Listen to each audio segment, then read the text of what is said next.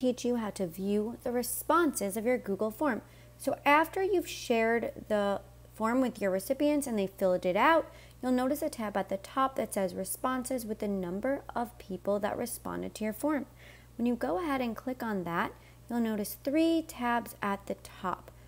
There's the summary tab that gives you a summary of the form in its entirety, or question, and we'll go question by question by question, or individual. That will be each individual recipient's responses. I'm going to show you all of them.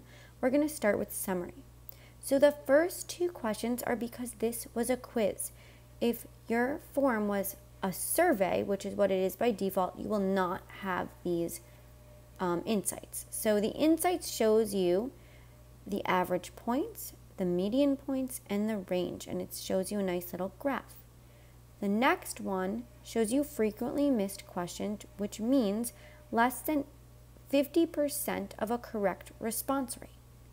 Again, if this was just a survey, you would not have either of these 2. I'm going to scroll down so you don't see their names. And here it goes question by question, giving you a summary of how many people chose the correct answer, or what if this wasn't a quiz, just that answer. Here it would show you what they wrote, and you could see that some of them just spelled the words a bit different.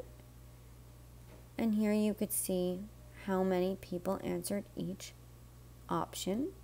And you get a nice little graphs and charts. Some of them are charts, depends on the question type, for each question. And this is the summary. I'm going to scroll all the way up, and we're going to go to question. You can choose the person's name, and from here I'm not gonna do that because I don't want you to see anyone's name. I'm sorry, let me go question by question. Don't want you to see their name. I'm gonna choose a question, and I'm gonna say, what is the fastest bird on foot? And if I scroll down here, it will tell you that I got 7 responses for this one, 7 responses for this one. Again, they're just spelled a bit differently. One is a capital and one is a lowercase. And you could see how many responses I got for which. If I clicked on it, it would tell me who wrote that. I'm not going to do that because I wouldn't want to give away their identifiable information. And you could go question by question. This one's a bit easier because it was multiple choice, not a short answer.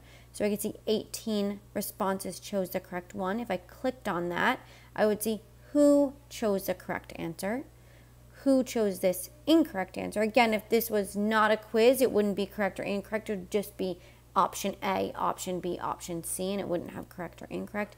And if you clicked on the responses, you could see who chose which response.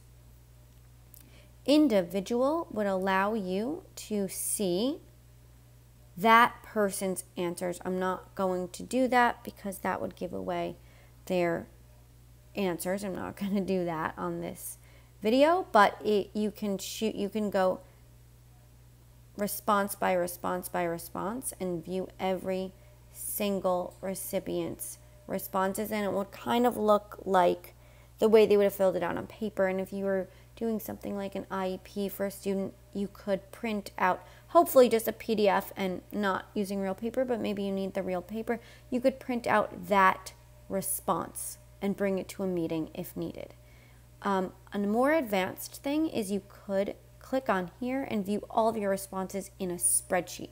So if you do know about spreadsheets and manipulating data, you could do that. But most of the time, I personally don't know much about spreadsheets. Maybe if you're a math teacher, you would use this a little more, or if you're analyzing data. But most of the graphs and charts are here for you, and you can use any of these graphs or charts as well. And that's how you view your responses of a Google form.